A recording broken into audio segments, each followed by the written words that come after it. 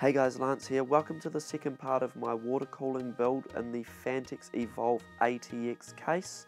In this video I wanted to cover some of the parts of the case I didn't get to mention in the previous video, and I also wanted to cover what I've already started doing regarding building and also some of the problems I've faced so far with the build. I'm definitely taking a lot longer than I planned for this build, but it should be coming together pretty soon. But at the rate I'm going, it'll probably be time for another upgrade by the time it's up and running. I mean, did you see the GTX 1080 and 1070 that just got announced? They put my two 970s to shame.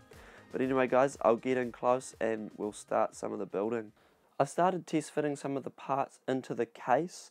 Now I want to mention that I haven't done much work on this for quite a while. I've been doing some work on my track car, but I really want to get into getting this all working. Now we can see here I've mounted the XSPC radiator into the top of the case, and as soon as I've mounted that up, I've run into a bit of a problem with my ram coolers. I don't know if you can see that here. My finger, it's probably a bit hard to see on camera, but anyway, the ram coolers are quite tall, and there's actually no or not enough clearance for the middle fan to mount here. I'll take one of these sticks of ram out so you can see how tall those coolers are. So we can see that those Arctic RC coolers are quite tall and don't clear that radiator. So what I'm planning on doing is getting some new DDR3 RAM. I might get a faster clock speed, probably not too much faster, maybe just 1886, as these are 1600. I'm hoping the DDR3 RAM will be quite cheap because DDR4 is becoming a lot more common with Skylake, but we'll see how we go. I was really not wanting to do that, but it might be my only option at this stage other than going full Skylake, which I can't afford at this stage sadly. But I wanted to show you some of the features of this case. Now this top radiator mount is removable.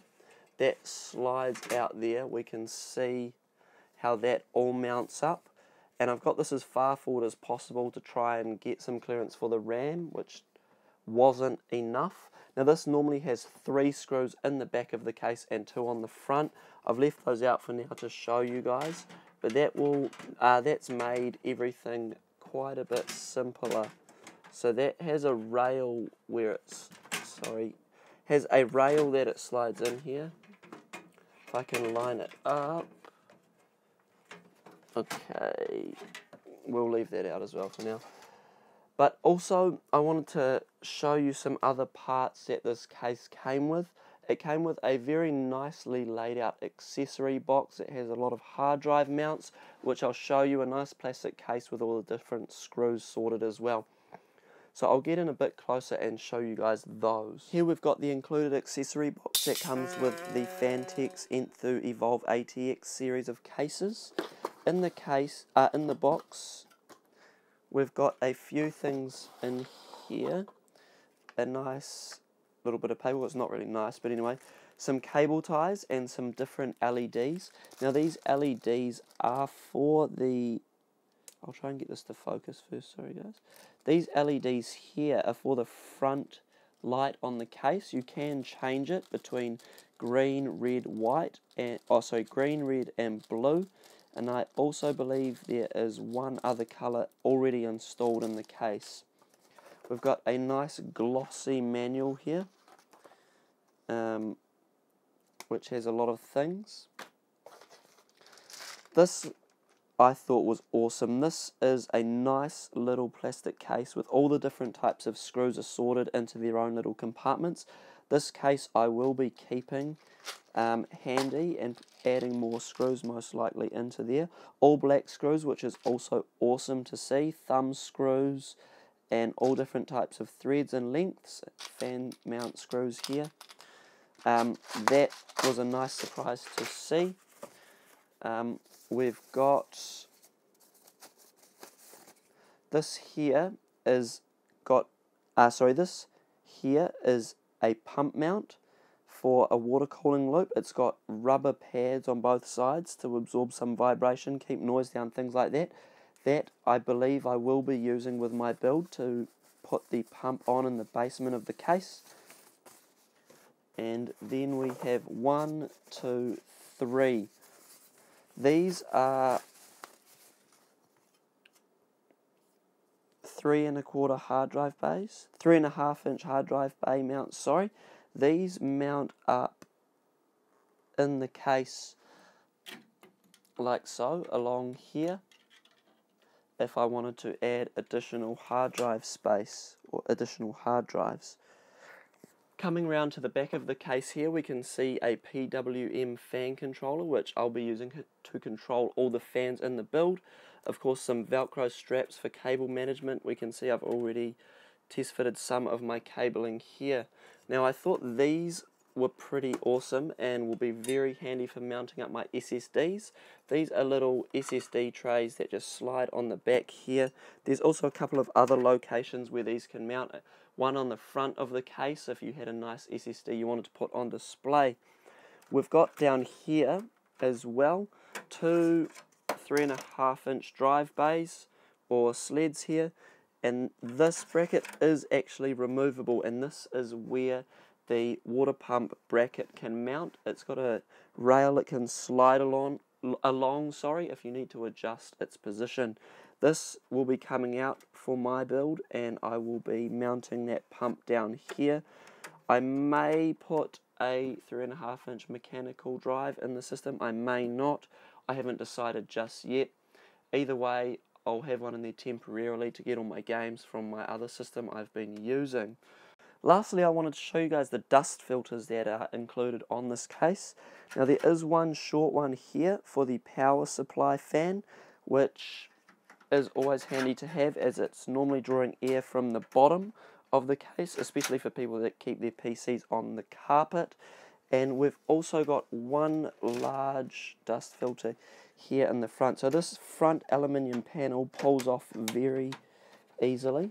And behind that we can see this dust filter which pulls off very easily, giving access to the fan mounting. There's that LED I was talking about earlier for the power indicator light as well.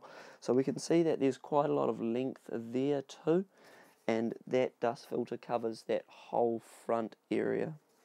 I've run into a couple of problems with the build, guys. With my fitting, that is a Y splitter, there's not too much room in the bottom of the case, so I'm having a bit of trouble determining how I'm going to run that and everything.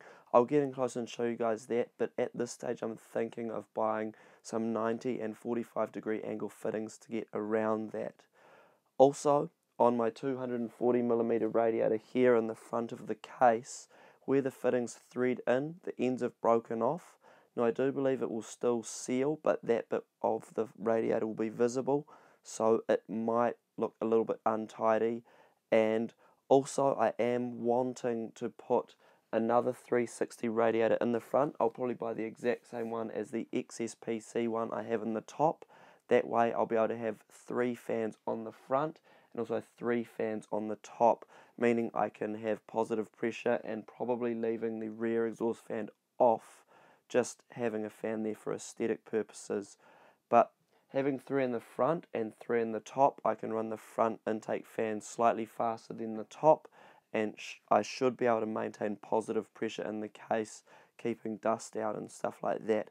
But I'll get in close and I'll show you down in the basement where my pump is, and I'll show you why there is a little bit of trouble there getting all of that to fit.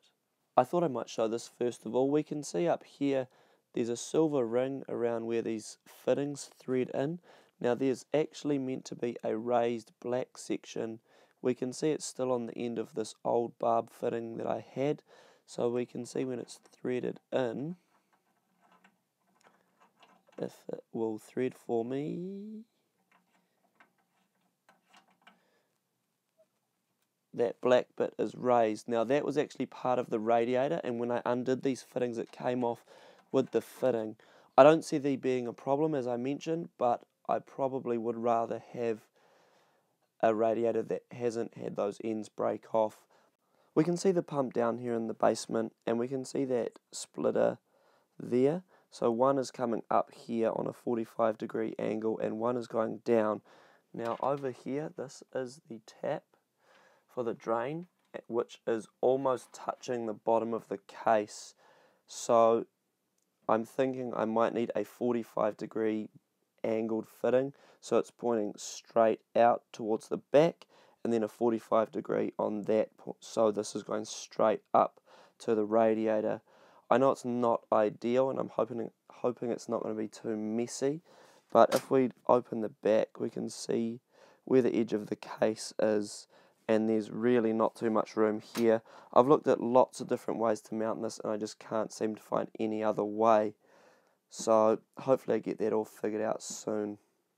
I'm going to go ahead and install this here. This is the terminal block for connecting the two GPUs for the water to run through both of those. So roll time lapse.